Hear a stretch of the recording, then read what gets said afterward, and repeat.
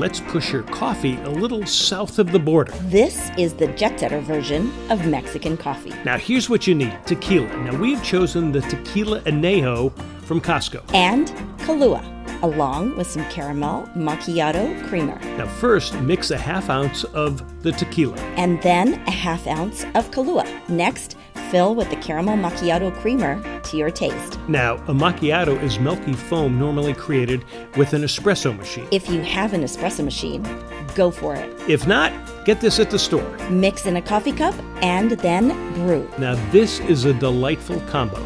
Tequila alone with coffee is a little too much bitterness if you like a symphony of tastes. And the Kahlua and the caramel macchiato creamer gives a variation of tastes to wake up your palate. Now this would be a great morning start. Or think about this as an afternoon lunch chaser. Or if you've had a great Mexican meal, this would be like a late night dessert. You could even add some whipped cream. Tell us what you think.